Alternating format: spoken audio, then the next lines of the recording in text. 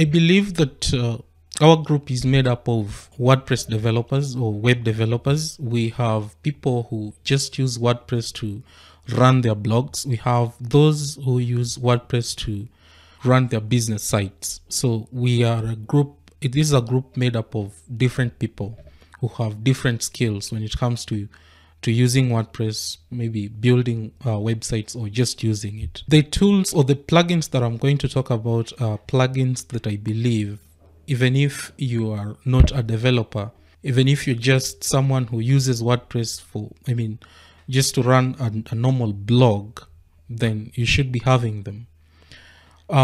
That's why we are calling them the must-have WordPress plugins. These are plugins that I believe that if you have them, they'll make your work easier as someone who is running a WordPress website.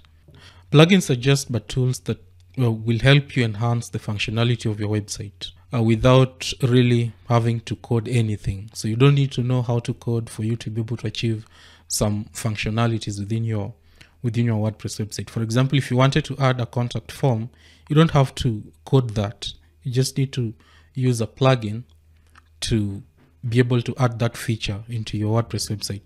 And there are over 50,000 WordPress plugins already within the WordPress plugin repository.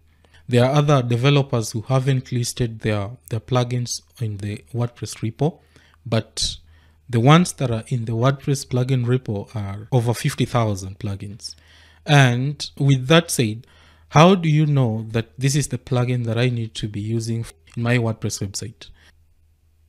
For the master WordPress plugins, I have listed some here. Actually, I believe that with these ones here, you will be in a position to run your WordPress website smoothly. Number one is the admin and site enhancement. We have the managed WP. Solid security, which formerly it was iThemes security. Classic editor, that is if you want to make your to have the old editing or the old editor experience, you can use the classic editor. And then we have the rank math. Then we have light speed cache or any other speed cache that you can, website cache that you can use. So I'm going to talk about them one by one. Starting with the admin and site enhancement plugin. Now, this plugin here, it's actually new, and it helps you customize your website in whichever way you want. For example, when it comes to login and logout, you can change the login URL. You hear that if you want to at least make your website secure, you need to change the default login URL, which is usually the wp-login.php or wp-admin. If you want to change that without using an extra plugin to help you achieve that, you can use the admin and site enhancement. This plugin has lots and lots of features. It's new, but it has lots and lots of features. It's something that I tried it and I saw that you can use or you can do lots of things from here. Moving forward, we have the managed WP. So managed WP basically helps you manage a number of websites within one dashboard. So you can be managing, let's say 10 websites without having to, log into each and every website all the time. You can be managing them from within one dashboard. The only thing that you need to do is have an account with Managed WP and then connect your website to the Managed WP dashboard. And then you will be able to run almost everything from within the Managed WP dashboard. Some of the things that you can be able to do is back up your website. With the free option of the free version of the Managed WP, you will be able to back up your website at least once per month. But if you go for the premium version, or if you want to pay for premium backups, you can back up on a daily basis or twice or 3 times per day, depending on how you want to, take your backups. You can run updates, the bulk updates, the plugins, the themes, the WordPress core, everything you can run from within the dashboard. If it's something that you have, let's say 10 or 12 or 20 websites that you're managing, You can like set aside, let's say every Tuesday you run plugin updates or theme updates or all the updates. The next plugin that I want to talk about is the Solid Security. This plugin helps secure your website, or at least reduce the risk to something nearly zero. That is what they say. That is what they promise. They promise that they will reduce your WordPress website risk to nearly zero. I know we have preferences when it comes to the plugins that we use. If you are a fan of WordFence, use WordFence. But for me, I believe that with the WordPress security plugins, you don't have to pay for the plugin. You don't have to buy the pro version of the plugin. The WordPress security, I believe that the hosting should be able to cover like 90% of the security, of the website security. The rest you need to be doing, like, updating your plugins, the theme and the core files, and making sure that you are always running your website on an SSL, active SSL certificate. So with that, you don't need to buy a pro version, but if you want, you can always buy the premium version of the security plugin. Number 4 is the classic editor. If you are someone who builds websites for clients and you want them, or you don't want them to be like, running into problems with how to use the Gutenberg or the other editors, then I think the classic editor should be the easiest of them to use. So classic editor is one of those plugins that I think you should be having installed in your WordPress website. Number 5, have the title here, Lightspeed Cache, but like I said, we have preferences. For the Lightspeed Cache, I think that if you have, or your host is supporting the Lightspeed Cache, or it's one of those hosts that part of the developers of the Lightspeed Cache, then you should use the Lightspeed Cache. Other than that, there are web hosts that they come with their own, cache plugins. First, get to know the technology behind the hosting that you're using, and then you can settle on the cache plugin that you're going to use. And when you're using the cache plugin, you need to be very careful when it comes to doing the settings.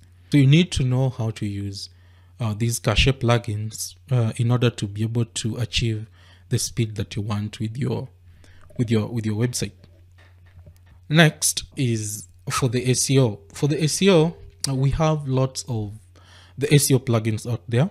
The top 3, I think, is Yoast, Rank Math, All-in-One SEO, and then there are other SEO plugins. The reason as to why I think Rank Math SEO is a perfect choice is because with Rank Math SEO free version, you will be able to get most of the features that you only need to pay for if you were to choose Yoast SEO. But all of them are perfect plugins. So Rank Math SEO is one of those plugins that I think you should be having installed in your WordPress website for you to be able to make your SEO or optimize your content on your website for SEO. So some of the tips of using WordPress plugins, I had come up with around 7 of them.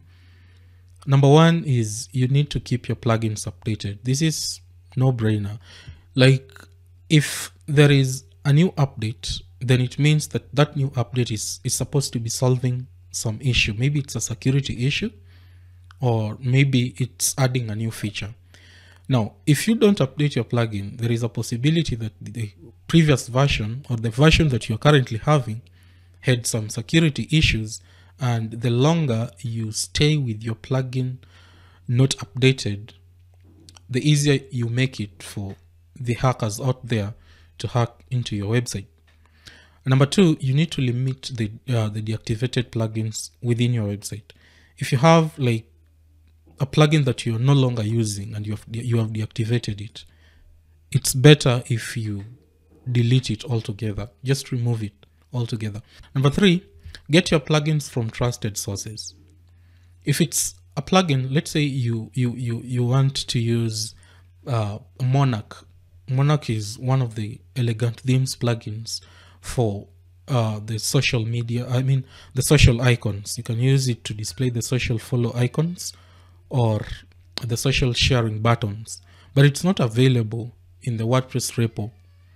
The best source to get that plugin is from the Elegant Themes website. So it means you'll need to sign up and get the plugin from there. Don't get the plugin from other sites that will tell you that you're going to get this for free, it's a premium, and then you do that. Don't do that. Get from the trusted sources. The trusted sources here include the WordPress repo, WordPress plugin repository, which is on wordpress.org/plugins. And the second trusted source is from the developer's website. Fewer is better. This is something that I think most developers run into, or most WordPress users run into. You just want, like, there is a new feature or there is a feature that you want within your website.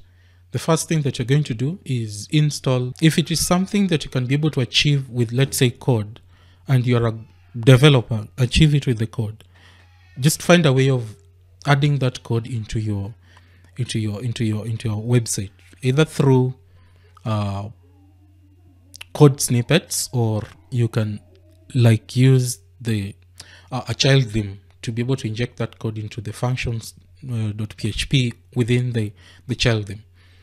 And then avoid conflicting or duplicate plugins. This is where we have people who believe that if you're using 2 cache plugins, then there's a possibility that you're going to make your website even more faster.